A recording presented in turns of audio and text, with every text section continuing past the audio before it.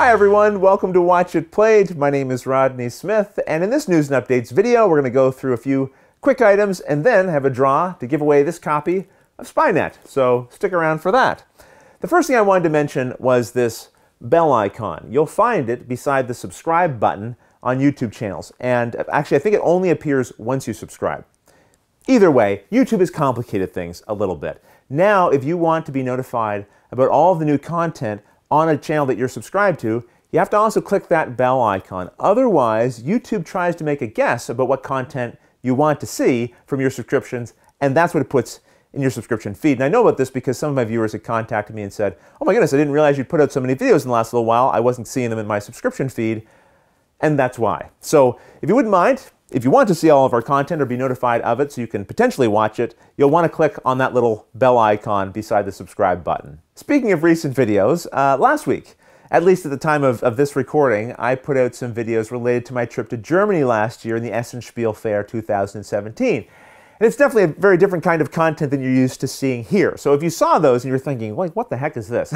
Well, first of all, that's a very reasonable reaction. There's no tutorials in there. There's no gameplay. Well, there's a little bit of gameplay, but not the kind you're used to seeing. But this was a fun kind of content for me to put together. So even if you're not considering going on the tour with us this year, you might enjoy checking this out. For me, this was my first time traveling across the world to a country like Germany and really leaving North America in that way. And so if you want to see what that was like through my eyes, at the very least, then this is something that you might enjoy checking out. I'll put a link to those videos in the description below. And my intention, because this is an ongoing series, is to release 2 of these each week. My plan is each Tuesday and Thursday to release a new video until the series is complete. I also want to let you know that Board Game Geek has just announced it's releasing images of their new Artist Series, Series 2. These are, well, in my opinion anyway, really, really beautiful art prints that have been commissioned by Board Game Geek by artists in the industry and maybe even outside the industry. I think so far the artists have all been in the industry, but either way, these are artists who are giving their interpretation through a single art print of popular or well-known board games. And really, again, the artwork is just phenomenal. And they're really, I find, creative reinterpretations of the games. I have a few of these myself from the first series, which is already available, so if you want to purchase those, I'll put a link to them in the description below. But if you also want to check out Series 2, I'll put a link to that artwork. They haven't released all 4 of the art pieces. They're doing that on a weekly basis, but the first 2 are released already, so you can check those out if you might be interested. Speaking of Board Game Geek, I'm very excited to announce that I'm going to be a guest at BGG.Spring this year in May 2018. I would love to see you there.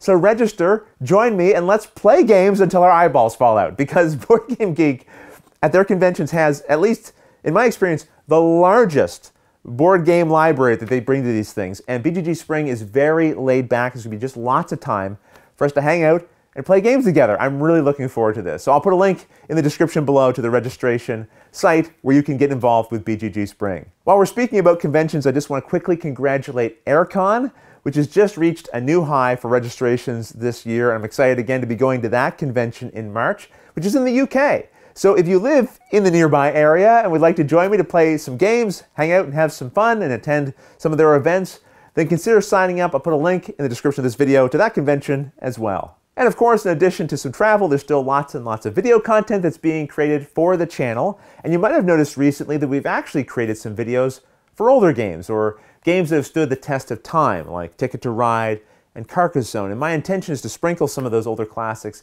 in amongst the other content that we would typically create for some of the newer, hotter games. You might be thinking, well, Rodney, why create videos for some of these older games anyway? People know how to play Ticket to Ride and Carcassonne, don't they?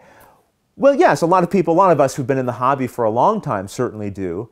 But I think it's important to remember that for people who are just entering the hobby today, Carcassonne and Ticket to Ride are the hot new games. These are often the games that new players first discover. And so it's my hope that on this channel, not only are we helping people who have been in the hobby for a long time, and we'll certainly continue to do that with all of the new hot games that I also want to cover, but I also want to try to lower the barrier of entry for people who are new to the hobby. And I've been really pleased to see that the reception to these new videos has been very positive. Even people who maybe already know how to play these games have chimed in and have been appreciative to see some of these videos for games that are their favorites or that they can then share with their friends who are entering the hobby new. So we'll continue to cover those games. In fact, it's actually been really helpful to have that content to do because I have about 2 or 3 new games that I'm going to be covering on the channel here, and there's been some delays on their delivery to the house here. And so it's been helpful to have some of this other content to work on. So if you see me doing some of those older videos, in part it's because I'm waiting on some of the games that I'm going to be covering that are newer and newer to the hobby. I also want to let you know that Paradise, the YouTube channel, and Rolling Dice and Taking Names, the podcast, are both having their fundraisers currently. And these are both good friends of mine. I'd like to encourage you to support them if you listen or watch their content. And they're currently fundraising on Podpledge, which is a platform like Kickstarter and Patreon and Indiegogo and that sort of thing. But it was actually created by Chaz Marler of Paradise. Not specifically for board game creators, but I think you'll find there are a lot of board game creators on there. The benefits of this particular platform are that it allows you to combine many of the benefits from other platforms into a single one. So if you're someone who likes to donate just once per year, then you have that option. You can donate in a lump sum. If you're someone who prefers to donate over time, sort of like with Patreon, you can also do this, and then Podpledge calculates how much you've donated in total over time to unlock the various perks that are being offered by the content creator. So you can go to Podpledge. I'll put links to their campaigns in the description of this video if you'd like to check that out and also support them. And I encourage supporting them not only because they're good friends of mine, but I'm also supporting them, and this is content that I watch and listen to on a regular basis because they've been doing this for a long time. They create quality content, and I think they really do help support our hobby. Okay, slight change of plans. Normally I would do the contest draw on the iPad, and normally that causes enough problems, but I can't get it to load there. So I've come to the computer here. We're going to do the drawing right here. So apologies for the extreme close-up, but here we go. Let's find out the winner of Spynet. Draw the winner. Ooh, this is exciting. The winner is Remy Thibault. Congratulations, you have won a copy of Spynet, and I will send you an email to get your mailing address and information, and then ship this out to you as soon as possible. Thanks to everyone who entered the contest. We'll have some more of these in the future, but that's really everything for now. So until the next episode, thanks for watching.